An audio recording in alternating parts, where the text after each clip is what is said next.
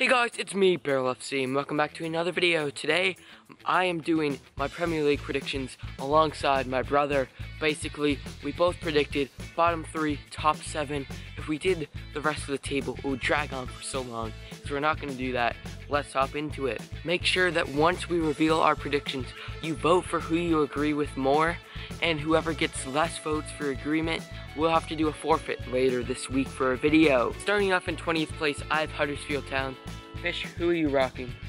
The same team. Huddersfield were obviously the lowest 3 out of the teams that did come into the Premier League, out of Brighton and Newcastle, so I'm pretty sure they aren't going to do well, and they haven't done that much in the transfer window. It should be a very bad year for them. In 19th place, I have Watford. They have signed Tom Cleverley, I believe, but it doesn't seem like it's going to be enough, and they will be going down. I put Swansea. In 18th place, I have Burnley. They haven't done much, but they could stay up. They just need to put a little bit of fight in. I have Brighton. Now we get to the top 7. This is really the part that you all want to hear about. In 7th place, I have Everton. They've made a ton of class signings. They've picked up Keane, Pickford, a bunch of players, Rooney, but they lost Lukaku, who was a big asset for their team last season. I think 7th place will be good for them. I have Liverpool Junior. Southampton. In 6th place, I have Manchester United. Now, they have made the big signing of Lukaku, but overall, they haven't really strengthened up that much, in my opinion. And I don't think that Lukaku will be as good as Ibrahimovic did last year. So 6th place will be what they're getting. I also have Man U in 6th. In 5th place, I have Tottenham. They're playing at Wembley this season as their home ground. Last year, when they played at Wembley as their home ground for the Champions League, they did horrific. I have Arsenal in 5th place. In 4th place, I have the mighty Liverpool. I think top 4 is realistic this year.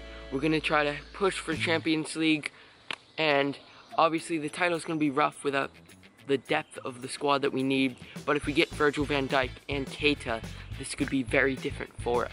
I have Tottenham in 4th. In 3rd place, I have Arsenal. They've signed Lacazette. They should be making top 4 with the squad that they have. If they can hold on to Sanchez, that would be perfect for them. And top 3 is very realistic. I have Liverpool in 3rd. Attaboy. Top 2. In 2nd place, this is a hard one, but Chelsea will be in 2nd place and won't defend their title. I have City in 2nd place. I have Manchester City winning the Premier League. If they can hold on to Aguero, they've got Kyle Walker now. They've got Bernardo Silva. I think they can easily win this Premier League. I have the best team in the world, Chelsea, to win the league. Dominant side. Alright guys, right now I want you to go vote in the poll whose predictions you agree with more.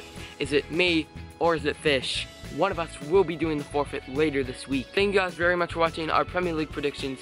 If you have any opinions, please put them in the comments down below. I'd love to hear from you. Thank you guys for watching, and I'll see you in the next one. Adios.